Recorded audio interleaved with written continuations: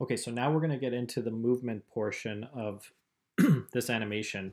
And I just want to let you know that this part requires a bit of what I call tinkering, or it's going to require a little bit of testing. And that's really what a lot of coding is, testing things out, making changes. So what we're going to do for this one is we want our character here to spin. Okay, that can be one of the kind of animations that we want. Now, if I just click on any of these here, right? So these are my turn options. If I just click on them, I'll see my character start to spin.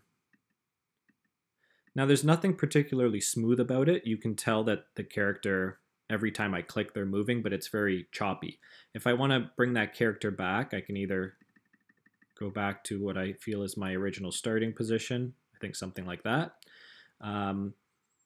So if I bring that block in, that's not really going to help me because it's only going to turn the character 15 degrees, which is this. It's a very small turn. So what we really want to do is we want to start to use some of our looping options or our repeating options. So this block, and you'll see it fits very nicely, the shadow starts to pop up. And this one kind of, the blue one nests inside of this yellow one, yellow-orange, I'm not sure. So this is going to make it repeat 10 times. So if I click this now, okay, it's a little bit smoother.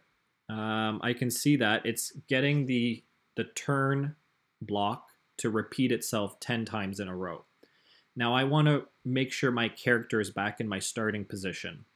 Okay, one thing about Scratch and something that maybe discourages people is it's difficult to get back sometimes to the starting position so that you can actually work your animation all the way through. I don't want my character to look like this, and I can't click the stop sign. It's not going to work that way. So what I can do is I'm just going to turn my character. I went back to motion here. I'm going to turn my character, okay, back to the original starting position. So that turn took me to about here. I want to try and go all the way around and do like a full 360. So I'm going to click in here. I'm going to try and edit, and I'm going to say maybe 20. Right? And this is the process of testing. So now when I click this, okay, so it got me almost all the way there. So again, I'm going to reset my character. I'm going to click here, 1, 2, 3, 4, 5. So you know what? I'm going to maybe change this to 25. And I'm going to see what this looks like. Okay, that looks pretty good. But you know what? I think 24 was the one. So if I just move back one, yeah, that's it right there. So I'm going to say 24, and this should be my full rotation. There it is. Perfect. So I'm going to actually go ahead and add that now on. And when I click up here at the top, what I should see is my speech and then my spin. Perfect. So now the next thing I want to do is I want to move my character, or have my character glide over to this bird. Okay, so they've come in, they've said their speech, I'm here to help, they've done a flashy move, and now I'm going to have them glide over. So one thing I want to do is I want to pay attention down here to where my character is.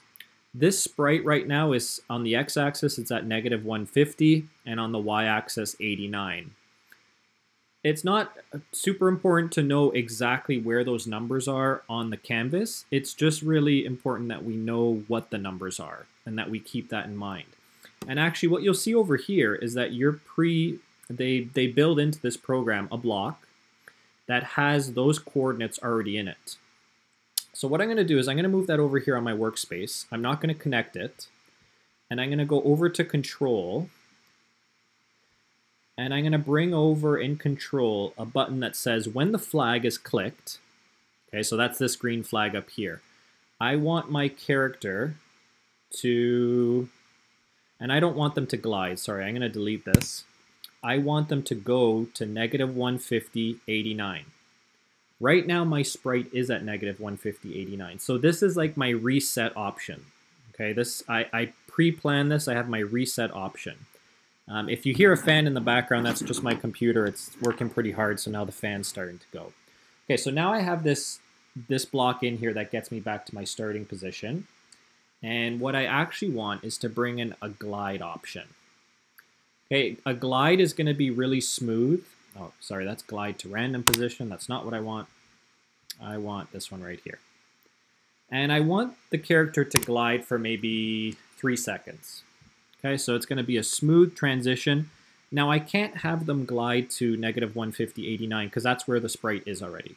So what I'm going to do is I'm going to try and have them glide to somewhere about here. How do I figure out where that is? Well, what I'm going to do is I'm going to go over to my building sprite.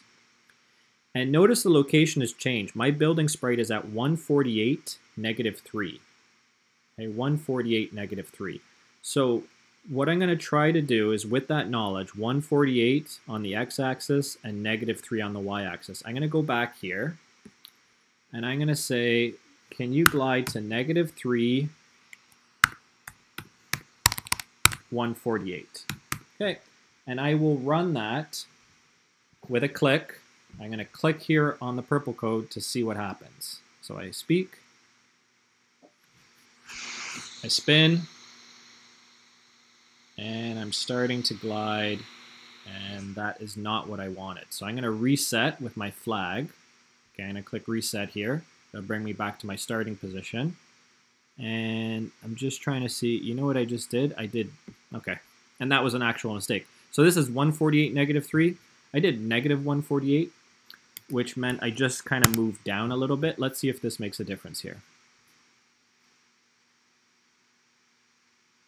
There's my spin. Okay, this is more of what I want. All right, perfect. But so I'm looking at this, and I actually don't want my hero to be kind of behind the house because it doesn't really work for the animation. So I'm going to reset. Okay, I've built in this reset option. Whenever I click this flag, it's going to take me back to my starting position.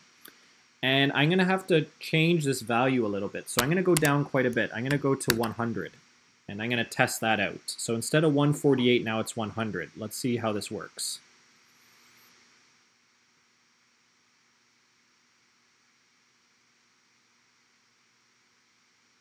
Okay, so it's still a little too far. I'm in the building. So what I'm going to do is I'm going to really drop this value, like pretty low. And I'm going to see where I end up. Okay, this is the process of me trying to figure out what's best, what looks best. So I said 20 on the X, -3 on the Y. And let's see where I end up there.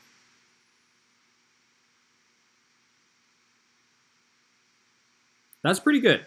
I would be pretty content with that. I mean, the arm's a little bit behind the building, so we might change it just a bit. But other than that, I think it's good to go. So once I'm there, oh, okay, so my character just turned. Okay, not to panic. What I can do here is I can go back to my motion, and I'll just turn my character back into their starting position. Okay, that's a little too much. I'll bring them back. And that looks to me like their starting position. So if ever you find like your character's like this and you're clicking the flag and it's not resetting, you can always just click right here on the turn to get your character back in their position. When they finally get there, what I want to end this off with a message, a quick message, and I might say hop on. Right, so now when I play this, this is what it'll look like.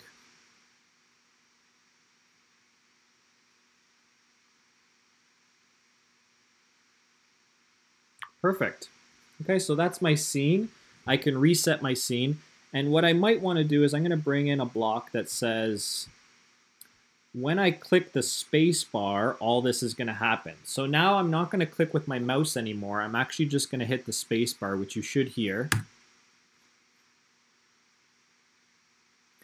And that will run my program.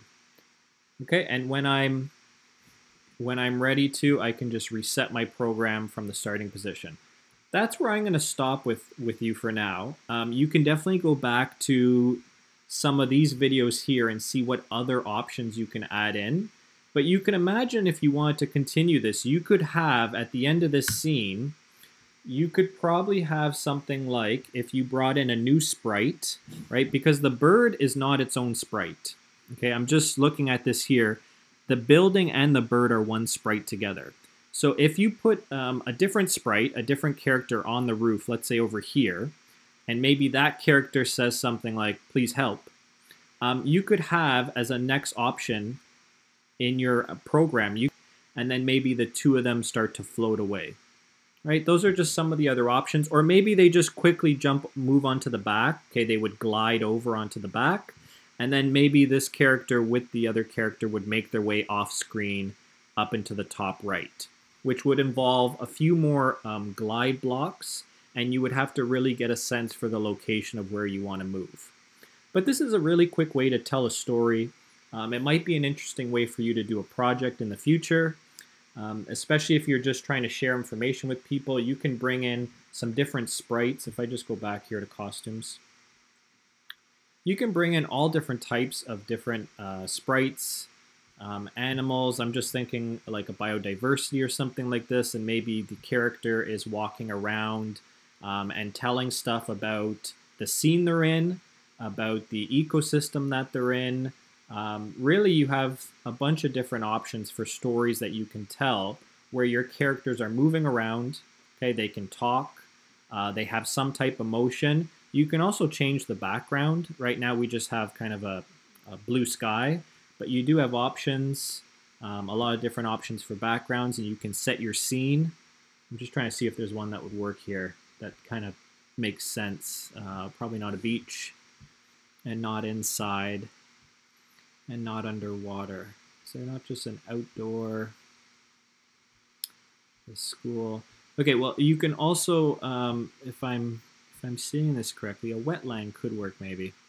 I think you can also bring in your own backgrounds. Maybe I'll just change it to something more simple. Blue sky with, there we go. Okay, so that also works. I'll reset, and there's the setting of my scene. So here we walk through a couple of different blocks. Some of the look blocks for talking, some of the motion blocks for turning and gliding. This control block, really important as a loop, and we're repeating there. And then we've built in for us a way to reset our figure to their starting position, which is really important because I know the first couple times that I used Flash, I couldn't figure out how to reset my character. And then I just decided that it wasn't worth it for me to continue. I couldn't figure it out. Okay.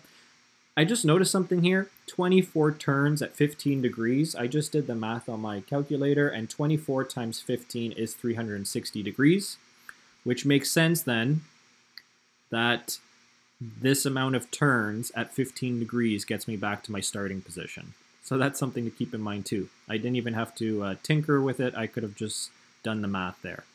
All right, I'm going to stop my animation, and I'm going to stop the recording here. And I'm going to encourage you, if you've made it this far, to try and add something new to your scene, whether a new character, a new motion, or new text. And also encourage you to check out some of their instructional videos right here. And yeah, just explore with Scratch.